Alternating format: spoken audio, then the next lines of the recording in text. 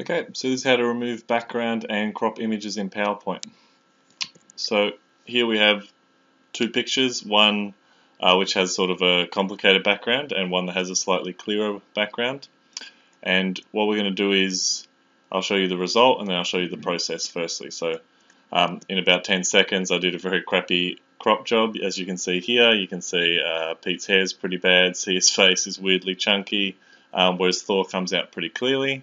As an illustration of what it can look like, all of these black and white pictures started out full color with complicated backgrounds. So I sort of added, removed elements. If you look closely at their hair, some of them aren't great, but for the purpose that I was using it for, they worked out alright.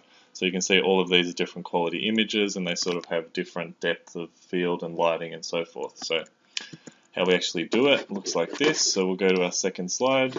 And all you need to do really is double click on everything. So we're going to double click on Pete and Sia, click remove background. It does its best to sort of, it thinks it knows what it's doing, but you're going to click on mark areas to keep and it'll give you a little green pen, and obviously if with the stylus is a lot easier and a lot more accurate, but we'll do sort of a super quick job to give you an impression of what it looks like. So that's kind of like that. And that'll give us that, and then obviously you can go in and zoom in a lot more accurately and go, okay, now we're going to take out exactly that line, and that would be a lot more specific, but obviously this is just demonstrating, we don't want that going there. Whoever that is, random background person.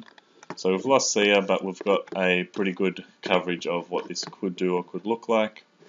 And then the other thing is just say we like this image of Thor, but we are looking up here in the top right at crop. We don't like this junk for whatever reason. We don't need that anymore.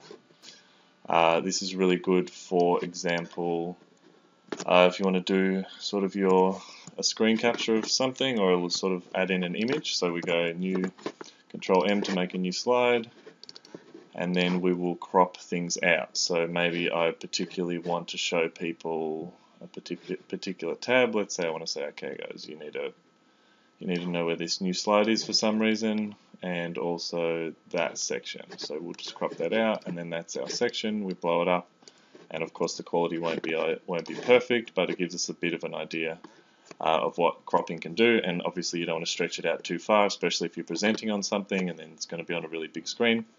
But those are two little tricks within PowerPoint that I found really useful. Cheers.